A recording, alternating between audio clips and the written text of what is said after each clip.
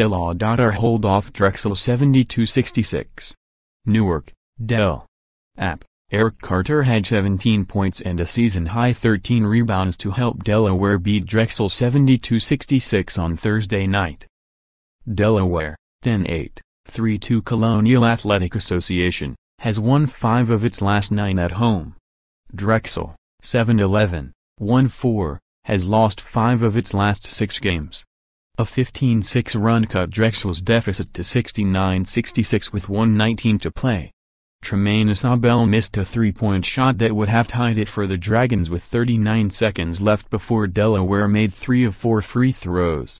Carter scored 11 points in the second half, and has reached double-figure scoring in 6 of his last 8 games.